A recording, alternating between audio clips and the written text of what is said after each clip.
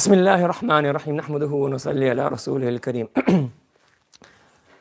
So, moving on, we started off by saying kalima, words. There are three types of kalima, which are ism, fa'al, and harf. Noun, verbs, and what's the third type? Particles. What are they again? Noun, verbs, and particles, correct? Makes sense? And then we said, what do you call a noun in Arabic? Ismun. What do you call a verb? Fa'ilun. What do you call a particle? Harfun. Make sense? Okay. Then after that we said, you recognize an ism or a noun by what two signs? Alif lam at the beginning, or what's the other one? Tanween at the end. Very good. Now, as I said to you before, the Arabic language is made up of words put together in sentences. So you want to talk in sentences. But before we get to a sentence, what do we need to know? We want to know how to put the words together in a sentence. So we have to analyze and understand what? Words. Before we put them into a sentence, we need to understand how they work individually. Does that make sense? So we want to discuss characteristics of a noun. Okay? What are the characteristics of a noun? Now, before I go into the characteristics, let me explain to you what characteristic is. If I ask you a question, a few questions, are you male or are you female? Are you male or are you female? Okay, are you male or are you female? Correct? That's one, I'm asking you one question. Another question I ask you, are you employed or are you unemployed? I'm asking you different questions. Correct? Are you married or are you single? Are you a tenant, meaning are you renting the house or do you own the house? Are you British? Are you non-British? Are you over 21? Are you under 21?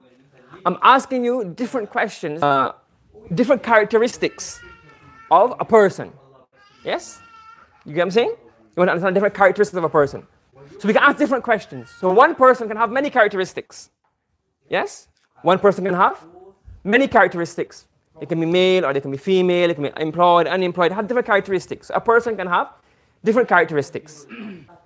For example, if I say to you, are you male or are you an owner of a house? That doesn't make sense, does it? You can be both. So what we're saying here, these are called characteristics. And a noun, what happens to a noun? The noun can have, there are 4 different questions you need to ask about a noun. How many questions do you need to ask about a noun? 4. And these 4 questions are the characteristics of that noun. You understand? These 4 questions are the characteristics of the noun. Make sense? Okay? So what we're saying here, there are 4 of them. One is definite and the other is indefinite. What is it? Definite and indefinite. What does definite and indefinite mean? We'll discuss that in the next lesson. Okay? The second question is gender. Is the word masculine or feminine? We'll discuss that later as well. The third question is number. And the fourth question is i'rab. So these are 4 questions that we need to ask about a noun. Now these may sound alien to you. Don't worry about them. All I want you to remember for now is that to remember these 4 things, remember a very simple code. Ding. You know, doorbell? Ding. So if you remember the word ding. So how many things letters in ding? D-I-N-G. Okay? So D represents definite and indefinite. I represents i'rab. N represents number. And G represents gender. So these are 4 characteristics of a noun. So when we ever see a noun, we need to know 4 things about them. Is it definite? Is it indefinite? Whenever we learn about i'rab, we need to know what is it i'rab. When we learn about gender, we need to know its gender. And when we need to know its number. So these 4 things. So we're going to discuss these 4 characteristics regarding a noun. Are you following me? Does that make sense? Yes? Everybody with me? Yeah. Okay. Any questions?